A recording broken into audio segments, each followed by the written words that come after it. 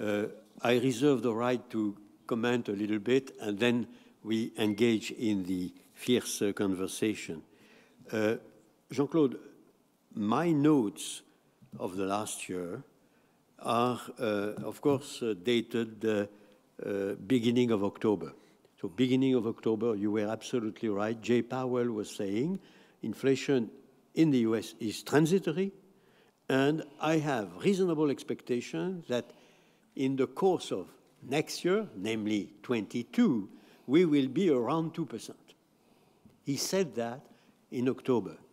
And you were right when you said all central banks, more or less, were saying the same. By the way, I have to say the modeling, and John was very clear on that, the dynamic stochastic general equilibrium model are plain wrong when you are in a very rapid period of transition.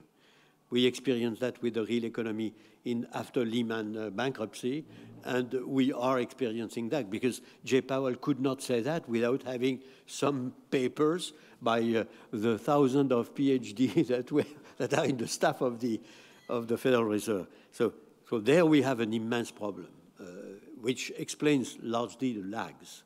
There are other technical reasons for the lag to have been considerable, because in November he said it's not transitory, and the first increase of rates is only in March. So a big delay between the lucidity, recovered lucidity, and what they did. In my opinion, it's also due to the fact that they had, I would say, some kind of link between the non-conventional quantitative part of monetary policy and the conventional interest rates. They said we will increase interest rates only after we have stopped the net purchases of tradable securities. It was said on both sides of the Atlantic, and it was one of the reasons why there was an additional delay of 5 months, 6 months, depending on the central bank. That was, in my opinion, in retrospect, a big mistake to link the two. As far as I am concerned, I was not preaching the fact that there was no problem.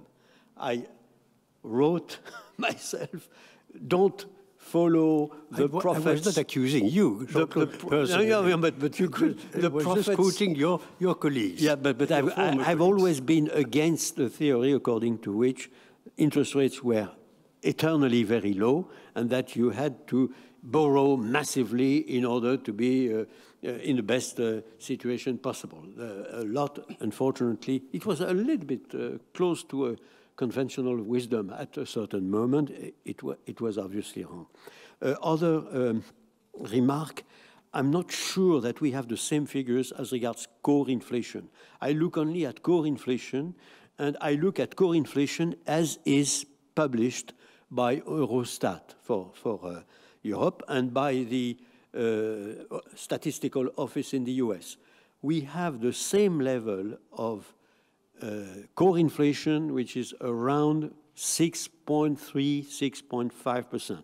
I have the figures for the euro area, 6.6% in November. 6.6 is not 4. 6.6 means that even if you put aside oil and gas and the agro products, you still have a level of inflation which is impressive. And the job of the central banks is to get down from 6.6 to 2% in 3 years' time, as I think they can. But the fact that we have the same level of underlying inflation, say core inflation, on both sides of the Atlantic, and not the same level of headline, underlines what has been said by many of us, namely that there are differences between the US and Europe, because in Europe it's very much more of a supply problem, and in the US it's much more of a demand problem. And I give you the headline 10% in Europe, 7.7, last figures I have in mind for the US. So 2.3 full % difference, which means that the real economy in Europe is attacked by the situation, by inflation, and by the war in Ukraine, much more, of course, than in the US. So that explains why the monetary policy in Europe is much more benign than the monetary policy in the US. But both seems to me exactly appropriate if we want the core inflation to get down. Because again, even in Europe, it is not only oil, gas, and agro products. I'm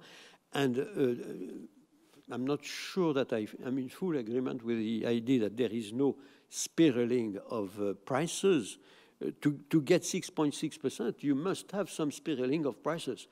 Not massively yet, wages and salaries, but in the US, you have 6% wages and salaries. So practically the level of core inflation that I was mentioning. So I think we have to be very careful, including in Europe, because we have more or less the same problem. But I agree that it is good that there is a difference of interest rates, which is significant, very significant, to be frank, between the US and Europe. And of course, it has also the inconvenience that was underlined by our Korean friend, namely the euro is weak and we import inflation in Europe, that's clear, and that's a problem. But I will not call for accelerating the increase of rates in Europe, but I'm reasonably satisfied when both, I would say, interest rates are going up calmly, quietly, but firmly, because it's very important that we are all convinced, all, I would say, economic agents are convinced that 2% is credible in the medium term, which is not absolutely obvious today, frankly speaking. Two other remarks. One, on the fact that we are likely to have inflationary pressures in the time to come. It's probably of a secular nature and not of a, I would say, cyclical nature. We have the green transition. It was mentioned. I think it's very important. We have deglobalization, which has been mentioned with nuances, but I think it's part of the fact that in comparison with the previous period, we have to expect more pressures, say, upward for the prices. And we have the blue-collar issue, or the uneasiness of the middle class or the lower middle class and so forth. It seems to me that it is already there.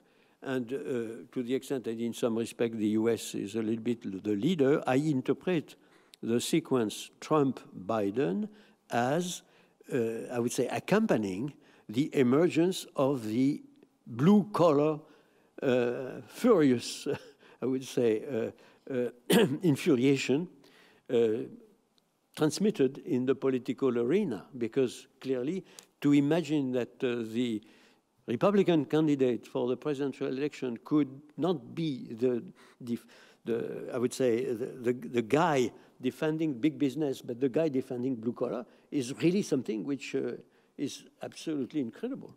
And Biden, of course, is on the same line for very good reasons, of course. So I mentioned that, and I take it that in all European countries, as you said, clearly it is also, Pierre, it's also the case. I mean, we have to expect, but it will play the role of a pressure, an inflationary pressure also, because unit labor costs are inflation, arithmetically.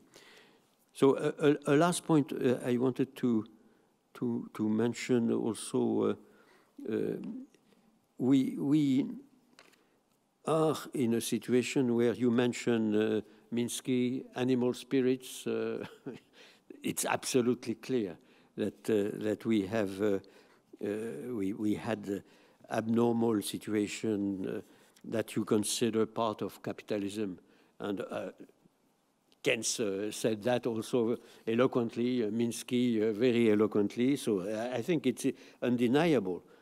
But from time to time, you have situation which looks a little bit out of historical record, and we are very close to situation where accumulation of debt, piling up of debt, accumulation of incredibly accommodating policies over 10 years This very rapid change of monetary policy for good reasons, all that creates a universe which, frankly speaking, seems to me a little bit less rosy than was said by most of us, frankly. So I don't want to be l'oiseau de mauvais augure, but it seems to me that maybe we have serious problems ahead of us.